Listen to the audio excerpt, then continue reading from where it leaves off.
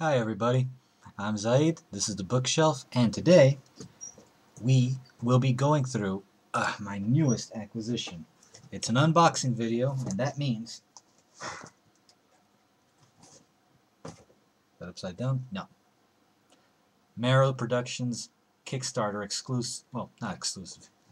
Marrow Productions Kickstarter for the game Journey Wrath of Demons has arrived.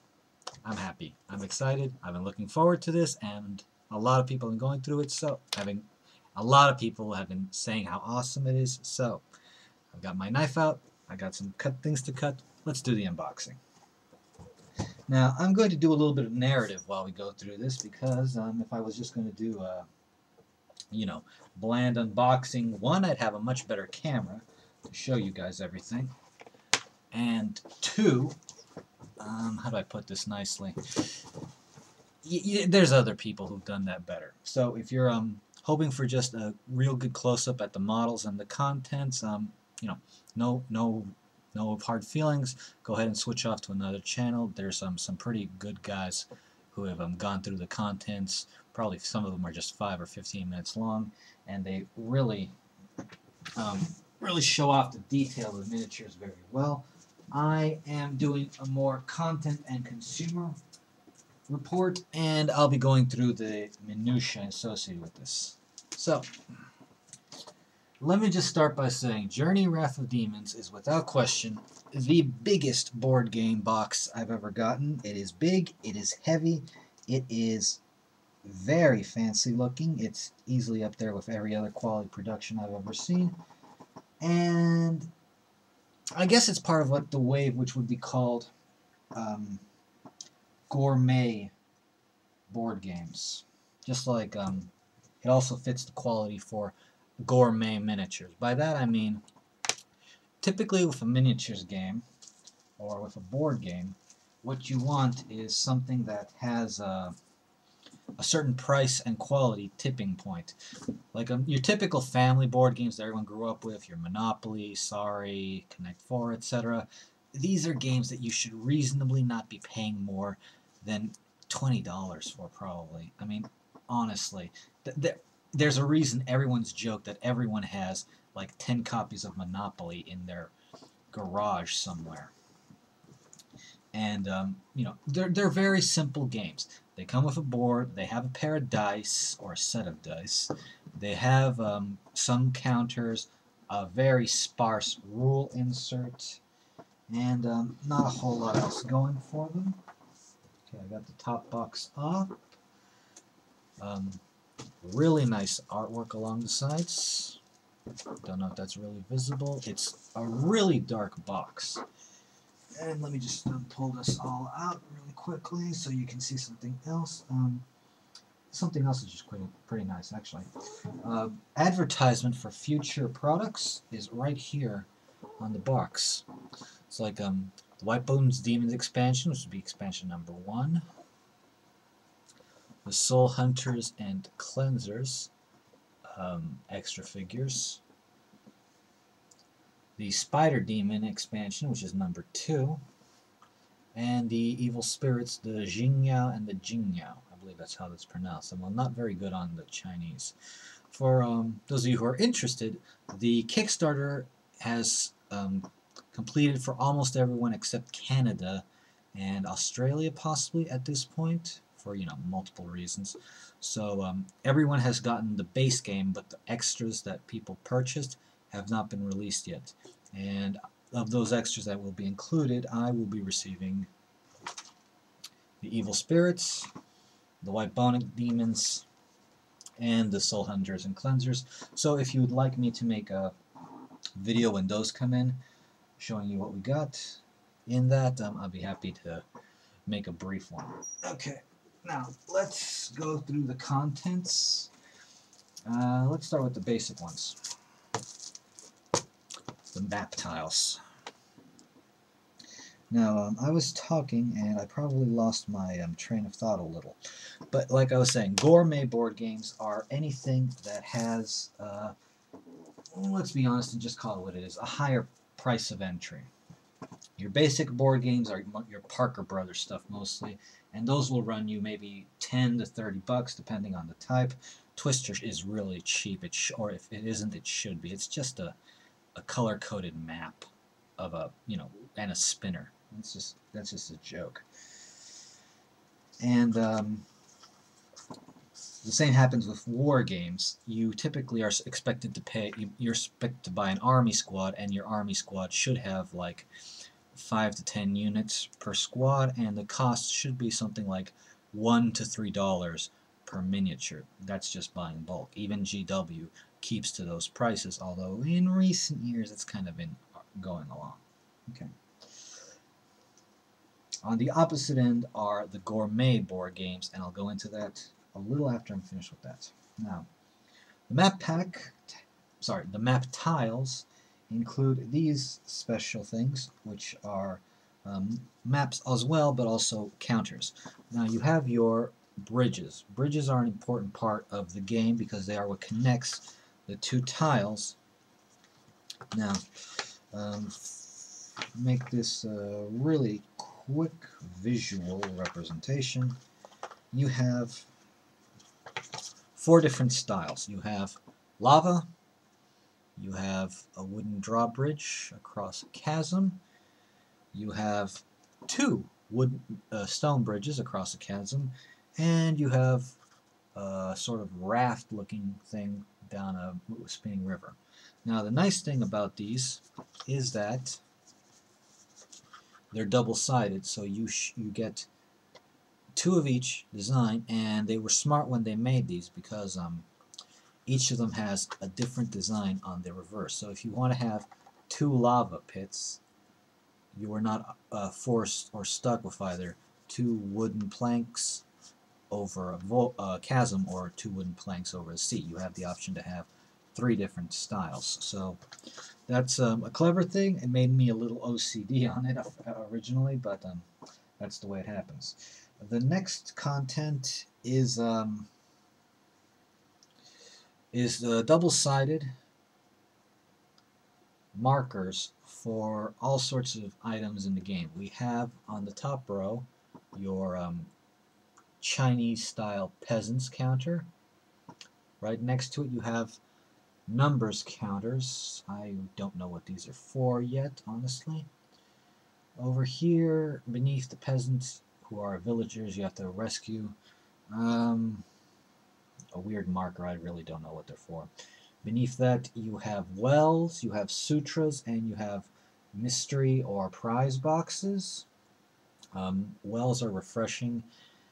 Sutras are your game objectives. Mystery boxes have rewards of many types. You have 4 icons for the main heroes, and you have a bunch of doors that are closed on one end and broken open on the opposite. For the most part, all of these are double-sided with English on one side and Chinese on the other.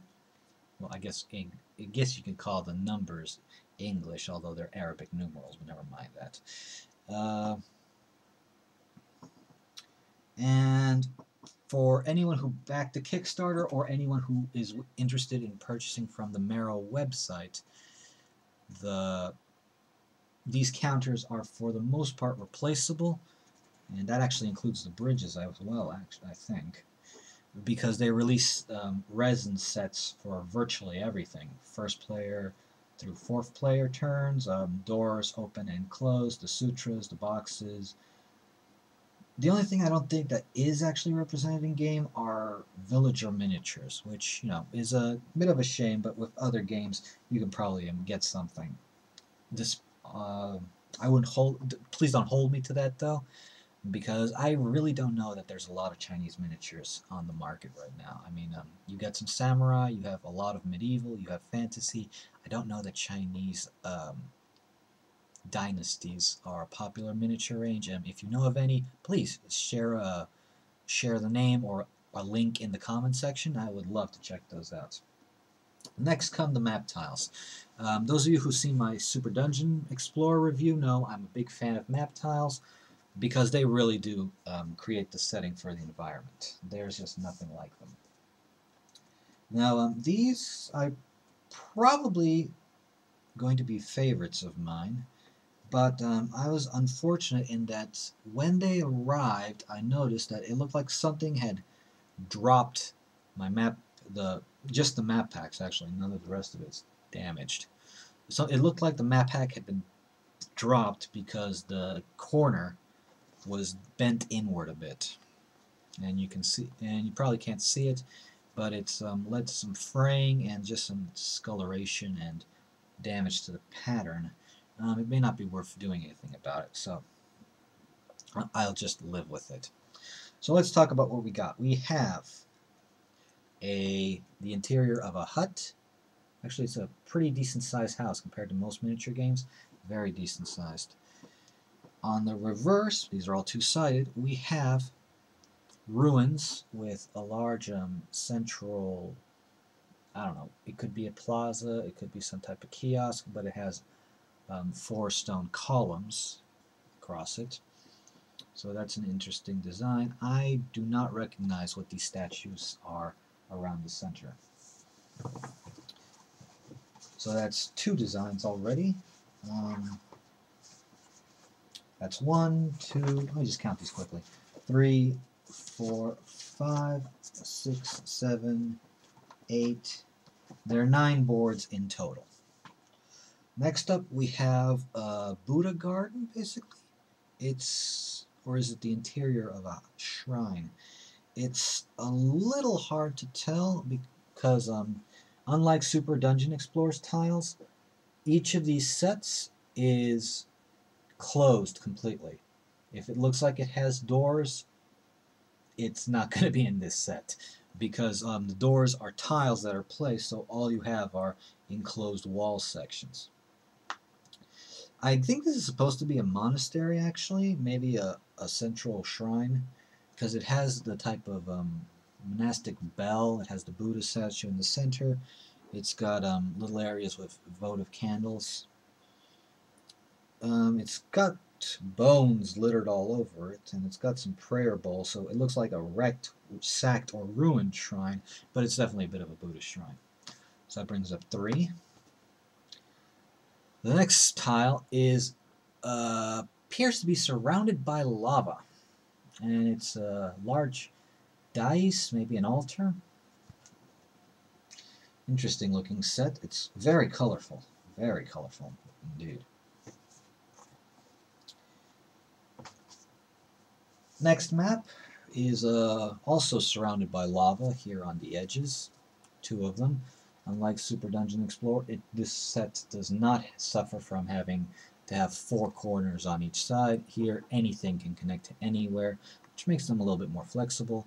This tile set is pretty much a stone walkway leading up to a cobblestone style walkway up into an actual, mortar and stone type building. Either an entryway to a building or maybe just a exterior platform. That's pretty nice. The reverse is a repeat. The first one, it's the exterior shrine with 4 columns, so that makes 5 unique patterns so far. Next tile is reminiscent of the last one, except it's still surrounded in lava. It's not a stone, it's cobblestone exterior. This looks like the inside of a palace. Possibly a throne room. Yeah, it definitely looks like a throne room here. The reverse is really nice. It looks like the site of a, what is it called? Either a ritual or a graveyard that has been, I don't know, sacked. Yeah, it's a pretty nice scene. It's pretty dark with a few things of light, and there's, I believe that's a dead horse with its sides ripped open. That's not very pleasant. Okay, that's up to 7 unique locations. Next tile, we have a repeat of the Buddha statue in the center of the monastic hut, I guess. Reverse, we have a repeat of the desecrated graveyard. So that's still 7 unique. More tiles. Next set looks like farms, crops with wooden planks along the edges, so docks next to a field, maybe I'm not sure what Chinese agriculture looked like, so this may be a tributary from a river, it may be a water spring that comes up from the earth and that's what feeds everything. It could be an artificial lake, I don't really know. On the reverse we have another copy of the desecrated graveyard, so that brings that particular terrain up to 3 of it. And I think we're still stuck on 8 unique maps. Next map we have a repeat of the farm and water source with the wooden planks, docks, whatever. The reverse, however, is a small house. It looks like it could be 2 stories because over here you have these winding staircase that goes up to a top floor. I guess that means that the bottom floor underneath it is just like a closet or whatever. It's a nice design, I think. I like it. It's nice to have a little bit of projection. It creates a layered effect so that everything that has walls like this, where you see the interior side, is like ground floor, and everything where you see the sides of the walls just level with the tops of the walls that have been sectioned off is basically a top store. So top story. So technically you could have 2 layers on the same game board. I don't know if elevation will come into play or if it's something that may be worked into later, but it's a nice option. So with that unique house, we're up to 9. We have another house. I'm pretty sure this is a repeat of the first one, the large house with the open farm area. Checking that very quickly. Yeah, that's definitely a double. And on the flip side, we have the second house over again, so that's a double of that one as well. And the last tile is, again, the farm. So you can hook these up together. You can have a farmhouse and 3 fields, rice paddies, I guess, possibly, who knows. You will have redundant fields to create a sort of unique a scenario for like multiple of the same type. So just like the opposite side, which is the second house model again. That's all the tiles. Yeah, it's a unique design question, I guess. Like when you make maps like this, do you want to have doubles repeat themselves, or do you just want to go with unique builds each and every time? There's something to say for having like similar locations throughout, repetitive scenarios, just to keep the action contained to your raid the village or save neighborhood houses and whatnot. So I'm not going to criticize it. I kind of like it. Okay. Let's go into the box. Next items. Oh, these are going to be fun. Now, we got the spinner. Works better than flipping coins or dice, which I suck at. And let's go over these things really quick because these are a bit of a nuisance. We have these little spinner things, which are meant to attach to these. Now, each of the heroes has a card. Let me open that really quickly. No, that's not what I need. What I need is in here, this little bag of bits, which aren't actually bits. None of the miniatures are, in fact, in pieces. Quite the opposite. Everything is completely built within the game so that you can play it straight out of the box, with the exception of these dials. Now, it took me a little while to figure out what I'm looking at, but I think I've pretty much got the handle of it. These cards are not just the stats and a brief description of the characters. They are meant to be the counters for all of the various resources that play in the game. So here you have your karma, good and bad, I believe. That's from the Kickstarter description. And this central dial, I don't know what it's from. Karma, corruption, positive karma, negative karma correction. positive skills. Oh yeah, okay, let me get these. Sliders along the top, that's why this is punched out. Green for Monk Sha. So you have to just plop the large section in, slide it in, and you're good. Ready to mark on your card where you are. This is not particularly tight, so yeah, you want to rest it down so you don't, you know, drop it down and lose the thing. And the way these things work, the way these sliders work is you have to take the proper counter, check it onto the, you know, make sure the holes match up, and you are going to need to push these, I guess they're like tacks, I'm not sure. They fit together to close it like washers. And you need to push it through the front, because if you push it just through the rear, you need to push it through the card, the large section through the hole. I'm just sounding ridiculous, I just know that. So that it's snug in place. You need to attach the dial properly so that the right dial goes to the stat counter it's supposed to go through. And when you're done, you fasten it in place with the ones with the tinier button. So yeah, tab A goes into slot B. There are 3 types of wheels, just so that you know. There's the white wheel, there's the black wheel, and there is the red wheel. The red wheel, without question, goes in the center. So make sure you have it facing forward. Push it into place. Nice and snug. The counter will appear on this section here. And we fasten it into place. This is actually pretty, yeah, it's not that hard. I'm pushing it, sliding it in, not too big a problem. It slides cleanly.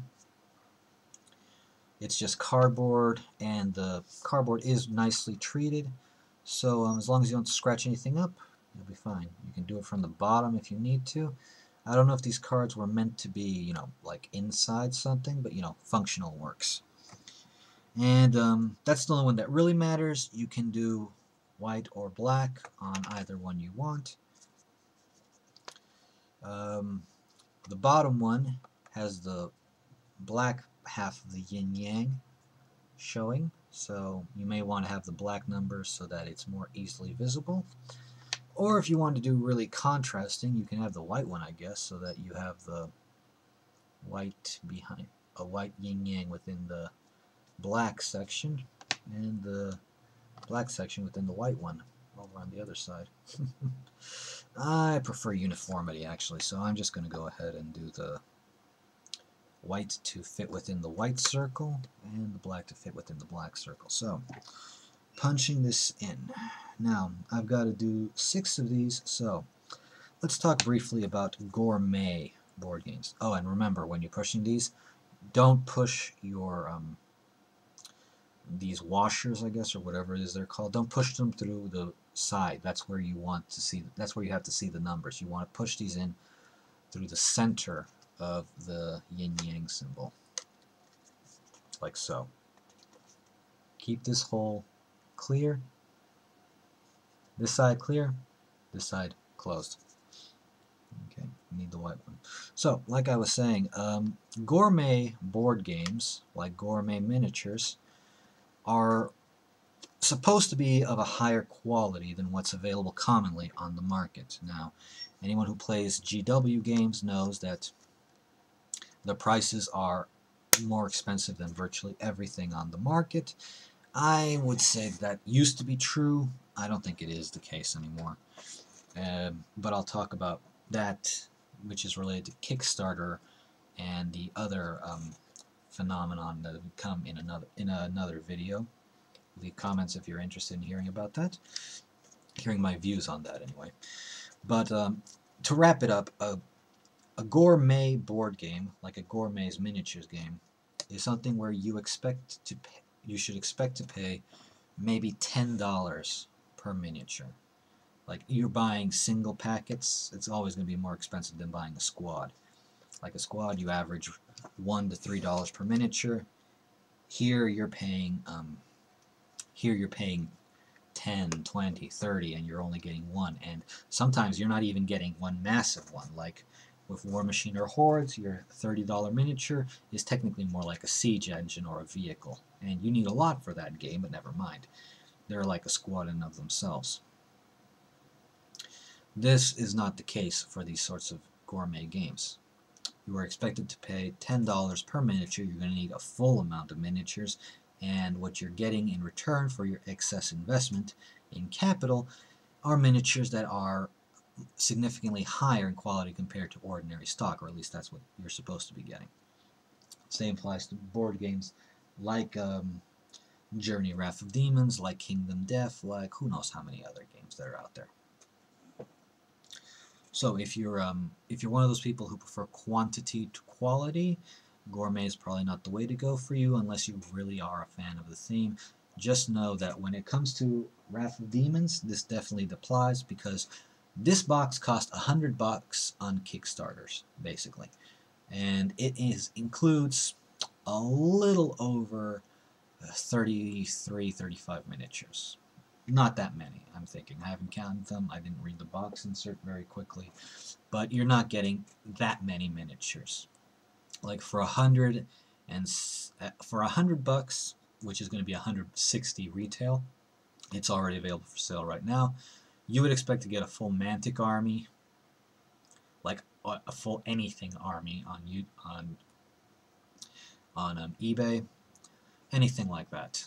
For this, you're getting a relatively small amount of really high quality miniatures. Now, let me show you what a finished one looks like. Okay, you have the spinning wheel dial in place. Perfect. The snap is snug, but it's still smooth, slides smoothly. All three locations, so whatever happens here, be it positive karma, negative karma, corruption, etc., he's good. This slider up top is, now it's functional, it's not great. One thing I noticed is that the tacks for these would have fit right here and it would have been a nice touch, but I've gone through all of these and yeah, there's only enough for each and every one of the boards, so there's only 15 of these push tacks to keep the wheels in place. There aren't enough for you to put in these sliders and seal it off so that your slider won't come off. So that's going to be a bit of a storage hassle. Keep that in mind. Keep the plastic bags and just store these sliders in afterwards. They will fall out very easily. That's one minor complaint. They could have, Mero could have easily just slipped in another 4 pairs of these push, whatever they're called. I just feel dumb saying it. They could have added in 4 more pairs of these plastic washers to make sure that you could, 5 since you have to add K'un as well, another 5 pairs of these things so that you could make sure that your sliders didn't fall off. It's not a huge complaint. I mean, compared to like losing dice or counters in your Candyland game, that's pretty standard, just like losing cards. But it would have been a nice detail to add in. As it is, that took a little bit of a wild conversation, talking almost nothing about gourmet miniatures, but here we have the 5 boards for the 4 pilgrims and the giant dragon K'un. And I've got to try to make sure I don't drop these anywhere when I'm pushing them away. Okay, now, next item up for bid, we have all the packs of cards. We have 4, 3 tiny ones. I'm not even going to pretend what size of these are in inches and centimeters, and your standard playing card size. Now, let's do the easy ones just off the bat because this has got character names on the back, and that'll be helpful. Reminder that these are just the standard cards. If you pledge for the Kickstarter, there are exclusive cards or a bonus deck as well. I'm not sure. It's been 2 years since the Kickstarter started, and yeah, almost to the day. Today is October 12th that I'm doing this, so it's been almost 2 years since this came out. I don't remember what I got on these, but yeah, there are supposed to be special cards. Let's look them over. First thing to note is that we have cards that have sharp corners, and all of these are the enemy minion cards. Now we have the Bull Demons, who are called Barok, the Archers, who are called Barhas. We have the Centaurs, who are called Buff. Let's see. I'm going to do this. I'm going to hold it off. Okay. We have the Barok, Barhas Archers, the Buff, who are the Bull Centaurs, so bulls mixed with horses. Interesting. The Borak, who are the Bull Demon Generals. Although honestly, I think, yeah, that looks like a sort of human-esque head on him. So I think these are kind of more like human demons than anything else. Oh well. We have Kogaiji, who is alternately called Red Boy, I think, by some. Probably because his upper body appears to be coated in blood on this thing. We have Yazuiji, who is referred to as Princess Ironfan. And we have Kurog, who would be considered the big, the Demon King, the Bull Demon King. And that is everyone. In case you have trouble with that, there are the Chinese names, I guess, in the front, and the English-ish names in the back. Bull Centaurs are actually called Bullzerkers. Don't know what being turned into a Zul. Well, I don't know why being turned into a Centaur makes you a Berserker, but oh well. I sort these quickly, and they are regular rounded edge cards, so they're easy to pick out from the others. The monster stat cards, sharp corners, your typical trading card. These are round corners. These are actually, I think they're supposed to be, shuffled? These are the Pilgrim decks. We have Tripitaka's deck, that would be the Monk, which has all of a bunch of spells available. And the same goes for Monkey King, otherwise known as Sun Wukong. Cho Hakai, otherwise known as Pigsy, and Monk Sha, who probably is just called Monk. Oh well. It's a bit of a confusion to me, actually. Monk Sha is a monk, but Tripitaka, I thought, was a monk as well. He's a Buddhist reincarnation of something called the Golden Cicada. Cicada? I don't know how to pronounce that. Maybe he's not a monk. Maybe he's a priest. Maybe he's a sage. It's I don't know what those differences would be in the Chinese mythology, so I'm just going to leave them at that. Okay, moving on to the smaller decks. The first one is the Demon deck, which has it's basically your spawn deck. It's got all of the monsters, how many appear, and which one at a time, so I can only assume that the game uses randomization for the draw deck.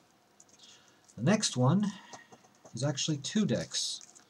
It has your very white border Fortune deck and your very black border Misfortune deck. So, the Fortune deck seems to have a lot of stuff like healing items for your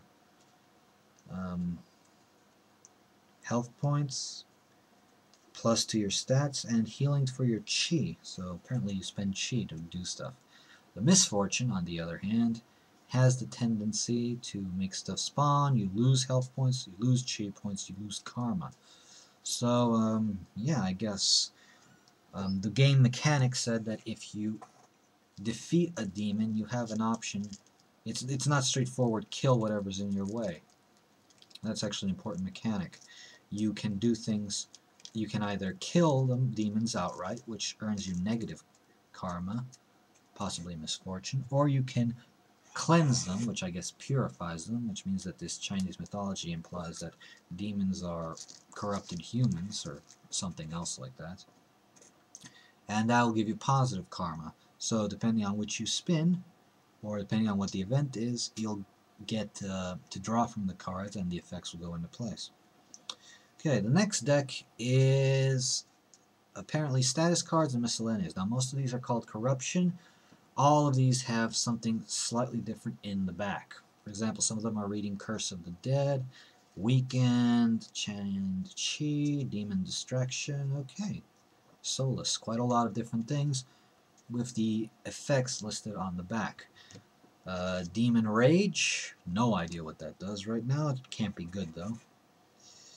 The rest of these are status cards and character cards. So we have all your typical effects: burned, poisoned, paralyzed, disabled, probably other status effects that come up with the new expansions if and when I get to see them. Not likely to be this year, it'll probably be next year when they get released.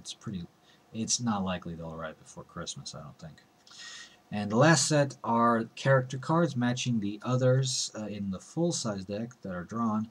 I don't think these are meant to be pulled like random. Actually, I think these are meant to be upgraded because they have weapons. Monk Sha has the Cursed Staff, and they are organized by levels. So at level 1, these have counters of 1, 2, and 3, and each one says how much damage it does at the wheel.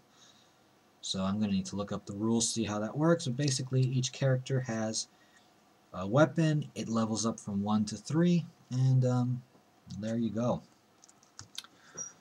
So far, no trouble with anything of the cards or the spinner. I hope this thing doesn't break, but if it does, then I guess I'll just be flipping a regular coin.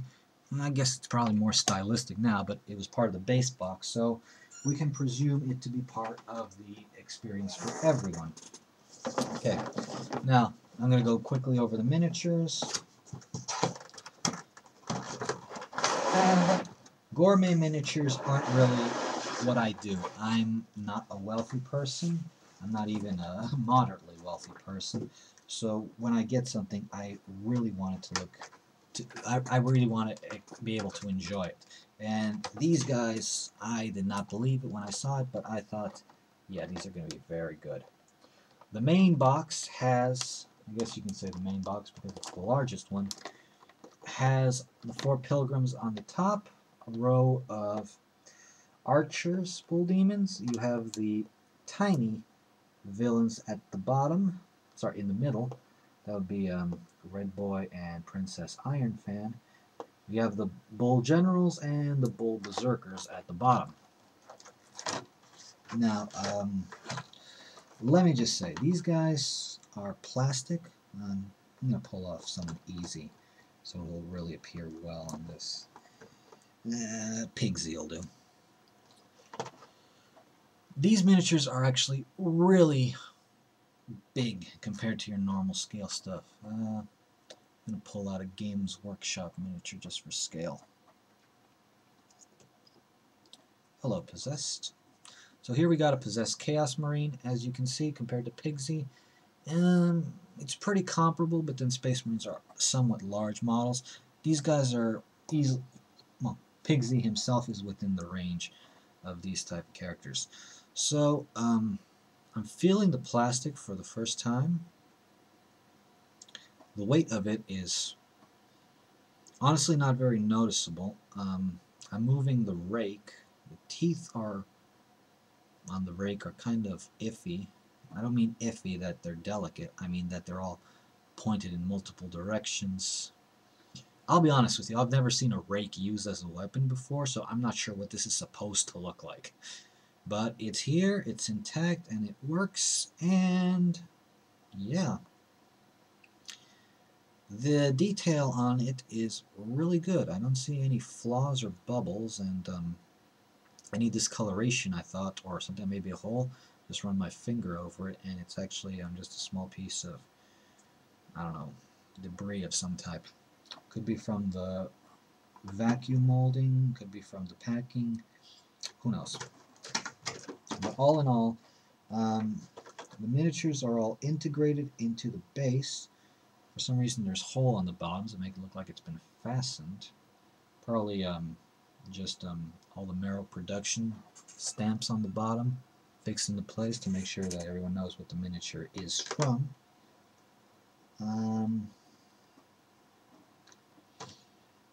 The detail is really good. I am not an expert painter by any stretch of the imagination. I'll be honest, a lot of people say that Journey Wrath of Demons has no dead space. Like, I think one reviewer compared it to like a bag of chips. You open the box and it's mostly empty space. These boxes are mostly empty space. There's just no way around it. The miniatures are only about yay thick, out of yay thickness. So you're not really getting a lot of miniatures in this. You are getting miniatures that are very protected in this. So if I buy these, I paint them, I will be putting them back into these storage boxes so that nothing happens to them. Now, for the others, what can I tell you? This box is going to be all of the Bull Demons. No need to go crazy with them, just pull them out, you can see them. A bunch of Bull Demons. They're all pretty much the exact same miniature model.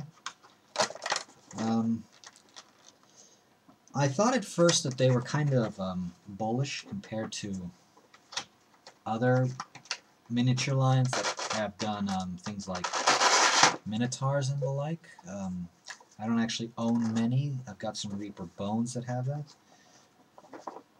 The scale is pretty much the same. I thought they were pudgy belly, but no, they've got washboard abs just like everything else. So if you want something that looks kind of yakkish compared to your typical Western style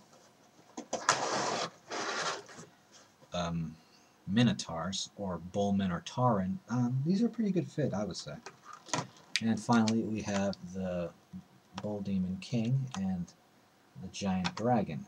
It was a pretty different style altogether. Not a great camera, skipping on that.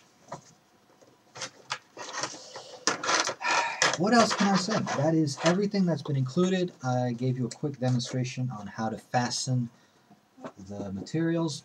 Everything you saw is everything you get. You don't need to do too much to pull it out of the box and start playing. Assembling these cards is really the only time-consuming bit of it. Everything else is pretty simple and straightforward. You get the miniatures, you pull them out of the box. You have to make sure you don't lose all of the cardboard counters. Not an issue for playing with resin. There is, by the time you pack everything back into the box, I am reasonably confident when I say that there is more than enough space for you to store everything the way it arrived, and you can probably add more of the things that you will purchase later, like the I don't know that you could fit the expansions in here, but you can definitely fit the soul cleansers and the soul hunters in here. Whether you can do that if their boxes have the same type of protective insert packaging to make sure that the miniatures don't get damaged in transit and the such, I can't tell. I can't guess. So far, the only thing I can say with confidence is that Mero is not packaging these cheaply, so things should go well in that regards for being able to keep this stored safely and enjoy it for generations to come. At least that's the idea. You know what? I shouldn't laugh at that. This is a very expensive board game. There's just no way around it. Other games, I'm not normally the type of guy who buys $100 board games. I'm not usually the type of guy who buys board games, period. I'm usually just the guy who buys miniatures. But what I saw here was really good, really nice. I thought this is going to be a thing. hopefully people will want to play it just based on the visual. The Chinese aesthetic is very unique. You don't see a lot in miniatures gamings or board gamings that focus on that era too much. The style of the miniatures is just wonderful, and I'm hoping the gameplay will match that. The game does have cooperative players versus the automated machine aspect to it, so it may not be for everyone. Then again, you know, I've never known too many people who are happy to play the role of the dungeon master or villain to fight against their friend's hero, so maybe co-op games are the way to go. Not my thing to say. That's pretty much my review. Now, is it worth $100 to me or $160 to you? Now that the Kickstarter's over, that's the price you'll be going for it. I'll be honest, I can't make that cut and dry a decision. This isn't like Games Workshop games where you know that there's an existing fan base, so you know it doesn't matter what store you go to in the US, you know you're going to find someone who plays something in that area related to the company. On the other hand, this is a board game. The rules do look like they're supposed to be somewhat intuitive, so it could have a low entry curve, and because everything's contained within the board game, aside from expansions and extra characters, it should be easy to pick up and start playing compared to miniatures games and the like. I'm not really a board game type, so judging on board games as board games is probably not something I should be doing. In the end, I'm a miniatures guy, and I got this primarily for the miniatures. I think they're gorgeous. I'm really looking forward to the extras that haven't arrived yet. The Soul Cleansers and the White Bone Demons in particular are miniatures that fit more along the lines of other games I could play very quickly. So even if they are miniatures that don't belong into those other games, they're very likely miniatures that I'll be adding to those other games, or I'm using the same techniques I've done with miniatures from those games. If you like the theme of Journey to the West, which has been inspiring for a lot of generations, or you know, even most people are familiar with it today, sort of, thanks to the mythos of the original Dragon Ball.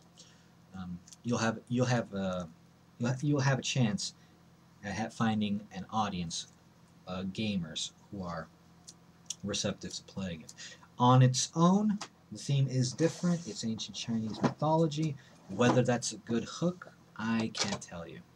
I haven't really seen too much in American culture that focuses on this era, this country, this theme. It's a specialist situation. So I am just going to say on the surface values, you know, they're gorgeous miniatures. It looks to be it's great packaging. They're gorgeous miniatures. I'm thinking that the game should be intuitive, fun to play, easy to learn. We'll be testing that one as the years come, and everyone has their chance to comment on that. Meanwhile, that's pretty much the end of this unboxing and review, or I guess analysis. Very impressive, all in all. Very impressive. As a hobby, I can see painting this taking up just as much time as actually playing the game and being just as enjoyable. So if you have someone who has always been a fan of this type of scenario or setting, or this type of you have someone who's a fan of Chinese history or mythology, this could make a pretty good gift if they're also into painting. If they're into gaming, I think there's a good I think there's a pretty decent amount of variety and richness for different things. The price point, I don't see too much being able to argue for it. It's very I don't think it's hit and miss. I think it's just niche. If you're someone who is happy with ultra high quality miniatures, you'll definitely I think you'll be satisfied with your investment here. I can't compare it to any other game of the sorts. I've never seen anything with this type of quality for these type of miniatures outside of Games Workshop, Space Marines, and such, and Arena Rex, the Roman gladiatorial miniatures game. The quality of the miniatures is very high. These are plastic. Resin are supposed to have even higher detail. I can't speak to that.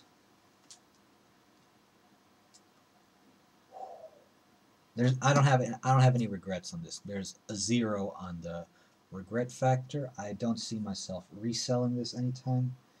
It's but I also don't know if I don't know if I'll be pulling it out to play it. Probably pull out to have miniatures on a shelf. That's a good possibility. I definitely see me using the boards for a variety of games. Don't know if I'll be playing the game itself. That's up to seeing how the rules go. I'll be playing a couple of test games. I don't think I'll be making videos of that. This isn't a Let's Play channel. But all in all, consumer-wise, if this is your type of things, and if you're a type of person who has the budget for this type of game, this is a wholehearted recommendation. If you're not someone who's a fan of Chinese culture, if you're a mega board game enthusiast, I don't know that this has the hooks that you would want to make it an auto include.